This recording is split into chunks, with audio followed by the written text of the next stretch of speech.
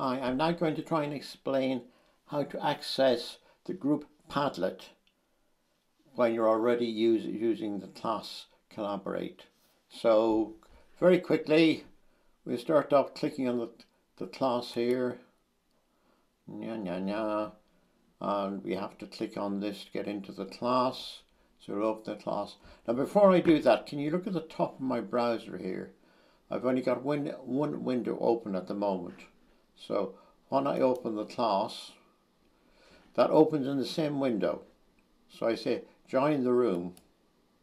Okay, the usual stuff. Okay, there's only me here because this is just an illustration of how it works. But now what I want to illustrate is how you can be in the seminar class and use your group Padlet at the same time. Now this is useful when you're actually in a breakout group with your other group members. You need to go back over, click on the content, okay, which takes you back. Okay, hold on, I'll go back here again. This is the class. You know, normally we would expect more people in there and so on. Okay, so you click on the previous tab, which is usually marked content like this. Now you'll see here it's not what we want. We want to be back at your class and group information. So the trick here is to click on this thing here, class and group page. You click on that, it takes you back to the class and group page. Okay, can I go back? No, I don't think I can't I? No, I can't. Okay, so we're stuck at the class and group page. So when you get back to this tab, which says content on it, click on class and group page. That brings you here. If you now click on the group Padlet, this section here, what you're seeing, is exclusive to the groups that you're actually in on Blackboard. This is the class. See, it says class 1, this demonstration. So this is the class. And this here is class 1, group 1. This is the group. So if you click on the group Padlet, now don't bother what's on the screen for the moment. Look at the top here. We've now got 3 tabs open. We've got the content tab, which is where I've come from, the class 1, group 1 Padlet, which is this thing, and we also have the class Collaborate open. Now the reason that this works is if you're using a microphone, you can still talk to your group members while looking at the group Padlet. Now this is the group Padlet, which is organized in columns.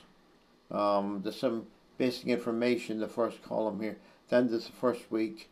You can see I've stolen this from one of the groups who were working the first semester, so please don't pay too much attention to what they've said. Okay, so the first week you will organize your inputs here. You can put anything you like on here. For example, let's see, I can start with adding another file. See, I can. No, I won't do that. Sorry, see, I'm getting confused here. Right. Okay, upload. Let's say I want to upload something. Pick a file. Something that's not there. Why not the image of the icon we use the logo here, and that appears immediately in this list here. So you can pick any file you like that's on your computer and do that. I should if I'm sensible. By the way, because I uploaded this, I can also delete it. That'll be the same for each member of the group. But you will not be able to delete other people's work. Because I'm a teacher and I've got sort of more privileges than everybody else here, I can delete anything I like. But for you can only delete the stuff that you put up yourself. Now the reason I'm going on about this is to explain how it is that you can both have the class Collaborate open and the group work open at the same time. Group Padlet open at the same time as the group as Collaborate. You can see I can just switch these. Now the thing about this is it allows you to talk to your fellow members while you're actually doing some work here. Okay, so I can just close this down by doing that. That brings us back to group Padlet. The group Collaborate, the class Collaborate. I can leave this session as usual and just close that, and I'm back here at this thing. Now, let's say you wanted to interact with your group outside the class time. Well, the simple way to do this is to click on this thing here, this class 1 group 1, which will just produce the same thing. By the way, ignore these people, these are all teachers, by the way, you can ignore them. So that gives you direct access to the Padlet, but also over here you've got a group Collaborate. So if I click on the group Collaborate, it's exactly the same sequence as doing all the other stuff. But this is not the class Collaborate anymore. It's confined to just, let's say, the 5 people in the group. I now want to, look at my look at the group Collaborate. I go back here and again I click on the class and group page. Okay, and I just start the group Collaborate. And again, if you look at the top here, now if this was a real trial with 4 other members of the group, we could still all speak to each other through this thing, because the group Collaborate is open, but we can all talk about what we're doing with let's say week 1 material in the Padlet and so on. Okay. And just when you're finishing that, we can just close down the Padlet.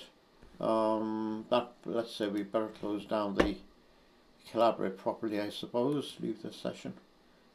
If you forget this bit, by the way, in closing the Collaborate, it will automatically close, I think, in about 20 minutes after it detects that there's nobody doing anything. So even if you forget this stage, it doesn't make that much difference. And now we're back at basically our class group page again. Now, just to explain some of the confusion here, in Blackboard, everything is described as groups. So even the class is one group with 25 students in it. The group is actually a subset of the people in the class that has only got 5 people in it. Now, I wish I could change these names. It'd be nice if this just said, I don't know, class up here or something, but it doesn't.